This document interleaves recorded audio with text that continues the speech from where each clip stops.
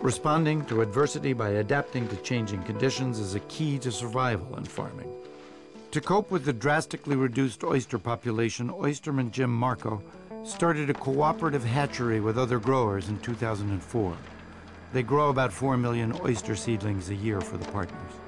We needed to start growing more than we were intending on taking, because we have a lot of problems with predators and weather and things like that. So our attrition through what we plant is pretty severe. We don't rely on natural set at all. So it's a lot more secure situation. Markow also changed the way he harvested oysters in order to cope with the adverse conditions.